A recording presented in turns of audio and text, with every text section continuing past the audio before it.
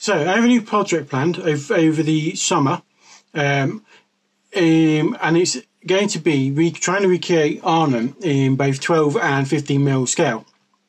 So the plan is to build a sort of rough replica of Arnhem around by the bridge, and as well as then create the armies that would have fought in that particular battle, which was part of Operation Market Garden. Now, over the next few weeks and couple of months, I'm going to do a series of videos where I vlog my project and how I get on with putting this together.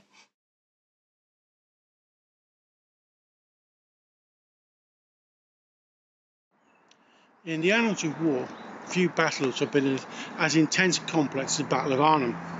Part of the ambitious Operation Market Garden, the battle aimed to secure a series of bridges in the Netherlands and pave the way for the Allied invasion of Germany. In September 1944, Allied forces launched the largest airborne operation in history, dropping thousands of paratroopers behind enemy lines. Their mission was to capture the key bridges and hold them until reinforcements arrived. The most crucial of these was the bridge at Arnhem. The operation faced fierce resistance. The 1st Airborne Division, tasked with capturing the Arnhem Bridge, encountered well-prepared German defences. What followed was a desperate struggle marked with heroism, sacrifice and strategic manoeuvres. And in this project I plan to do a bit of a deep dive into the Battle of Arnhem and look at some of the tactics, some of the challenges the soldiers face, and some of the decisions that defined this historic confrontation.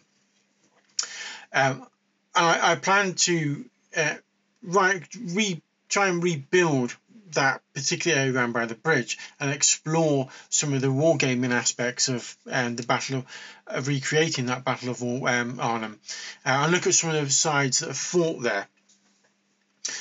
So we're planning to explore it from a wargamer's perspective.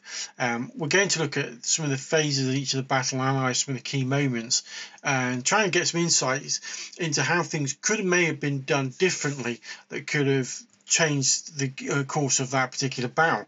Now the plan is to create both in 15mm and 12mm a wargaming table around that particular part of the Battle of the Bridge, and this will begin with researching historical maps and photographs to try and accurately depict that layout of that area in September 44.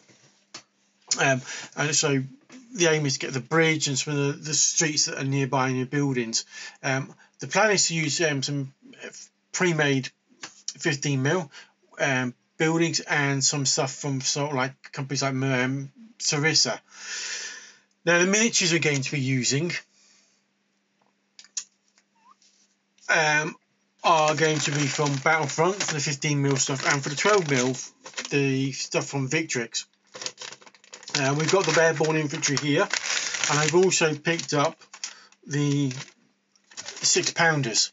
Now the 6-pounders from Victrix come with Lloyd carriers. Now in Arnhem they really used jeeps, and that was for the airborne troops. That was pretty much the main vehicle. Was jeeps. So I need to try and get some 12mm jeeps from somewhere, or I just use the carriers and their proxy for jeeps. I've also started picking up some of the bits of materials that I'm going to be using. We'll look at those in detail. We'll look at the miniatures in detail in future videos. And that's the plan for between now and say September, is to look at some videos around the history side of it and some of some of the events that occurred and some of the personalities of those troops that served there. Look at the miniatures, and then look at some of the buildings and where we can get sort of from which manufacturers and things like that, and where we can sort of try and recreate it as best we can in wargame scale. So that's all for this intro video. Next video I'll be doing will be taking a closer look at the miniatures from victrix, and we'll do that in a week, and probably in the next video in the next week or so, and then we'll look at some of the Germans, and then we'll start looking at some of the more historical elements of the battle in future videos. Well, that's all for this week. Don't forget to like, subscribe, and I'll see you next time.